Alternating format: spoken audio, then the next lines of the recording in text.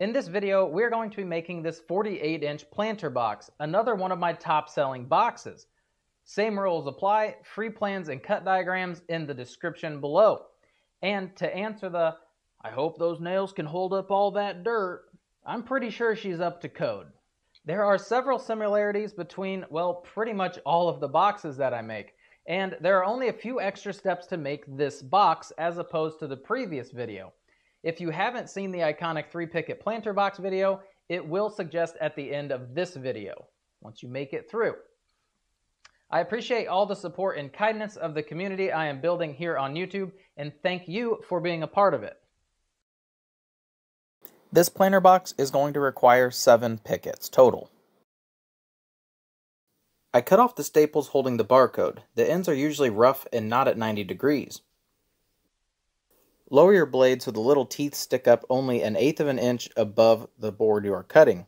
I set my table saw to 1/16 of an inch under 1 3/4 of an inch, or 1 11/16. I chose this measurement to get 3 equal strips for the legs and top lip.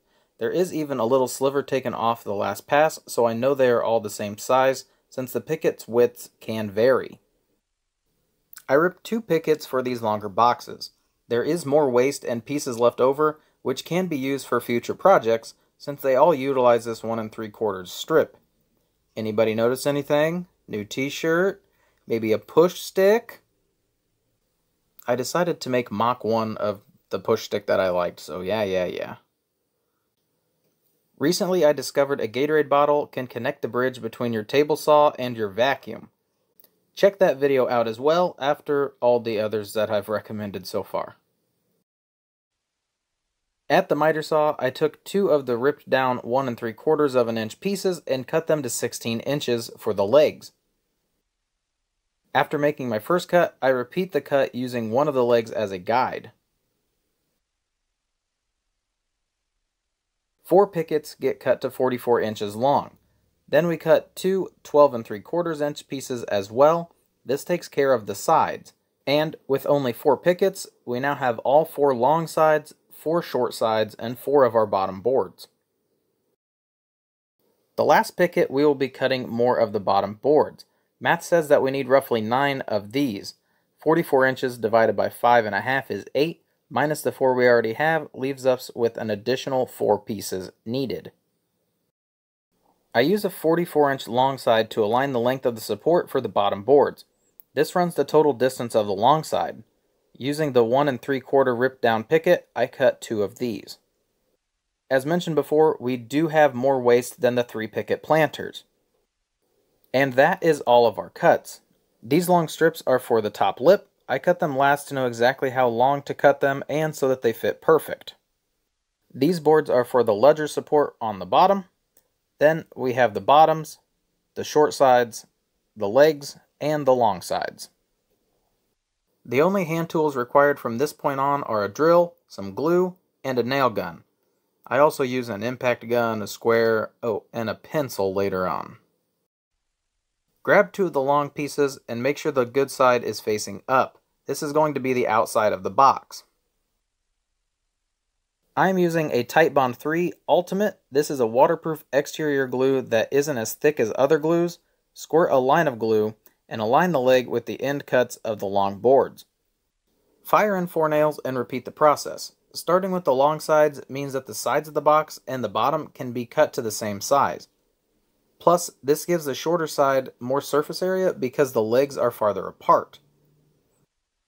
I also apply glue all the way down the leg so that they do not separate later on. The leg's edges are flush on the interior, creating a lip to cover the edges of the short sides. 3 nails hold it in place. The nails are mainly there to hold the boards together while the glue dries. Now repeat the process for the other side. And yes, the nail counter is back. I script my videos before shooting, and my guess is 125 nails. Take a guess at the number of nails you think this project requires. Speaking of nails, I am using a Bostish 18 gauge 1-inch nail. I chose 1 inch so the nails wouldn't fire through both boards when nailing the legs or ledger board together. This balancing act can get a little tricky. If you have a wall or something to prop the board up onto, that's a good option as well. Apply some glue to the top lip and align the short boards with the top of the box. I have had a few boxes where the pickets were not the same width and one side was longer than the other, but this is less noticeable with how the legs are wrapped around. Flip it over and guess what? Repeat. If you have a board that is cupped pretty bad, just note most of the glue is going to leak out, so try and target the area where the boards will make contact. I didn't subtract the short sides thickness from the ledger board, so the ledger needs 2 inches trimmed off of them. In the cut diagram, I left them the same length as the long sides. If they are too long, trim them down a bit, and if they are too short, it's okay that they don't butt up against the short sides. Apply some glue to the face of the ledger board, and fire in some nails.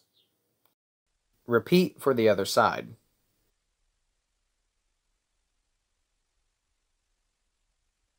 Rotate the planter box and apply glue to the top of the ledger board. Each bottom board gets 3 nails on each side. Again, cupped pickets affect the box dimensions quite a bit. I like to align a few boards before nailing them in place. This also allows me to squeeze the 2 longer side walls together so that the bottom boards are snug. Keep an eye on that nail counter. Is anyone still in the running? This box has an unsatisfyingly even number of pickets for the bottom, so the board we'll need to rip down is not perfectly in the center. Measure the final board, rip it down to size, and nail it in place.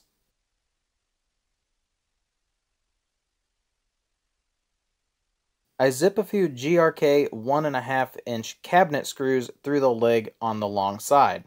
I do this now so I can line up my screw before the top lip is installed.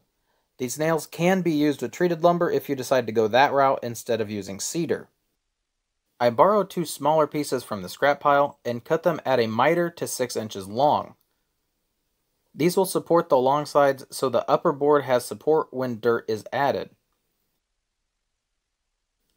Find the center of the long sides, and I use my square to make sure they are perfect.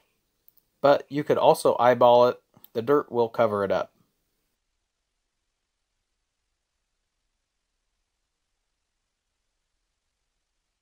Drill 2 5/16 inch holes in each of the bottom boards about 2 inches center from the long sides.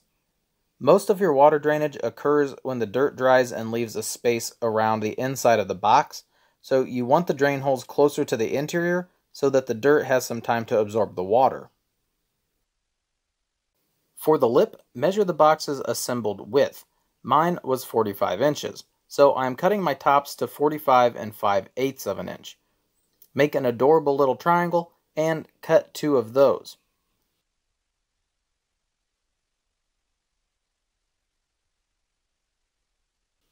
The short sides measure out to 15 inches, so I cut those to 15 5/8 of an inch to match. Squirt some glue around the top and clean up any messes. Come on, Aaron. I was trying to make that look cool.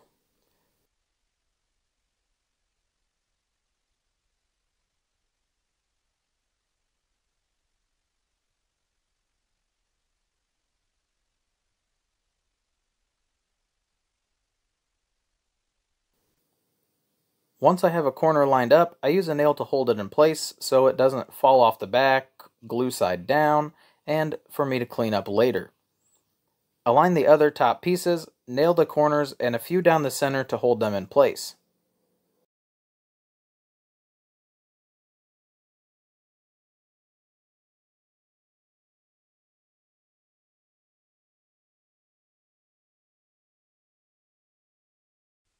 Did you guess that? Mini nails? The nail counter is the last thing I add in the editing stage, so I am still 100% oblivious.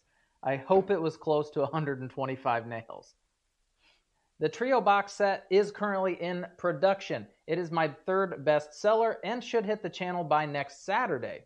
But if you would like a walkthrough to any of the other boxes shown here, comment the number or numbers and I will start a tally chart since you have made it to the very end of this video, and I respect that. Thank you again. It means a lot to me that you are here, and I'll see you in the next one.